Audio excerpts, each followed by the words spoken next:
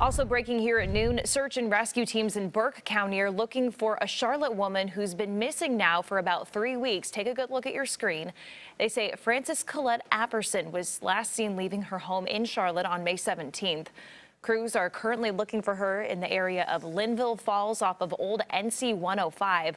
They say she is deaf. She stands about 5'2" with brown shoulder-length hair and has brown eyes. If you have any information about where she may be, please call 911.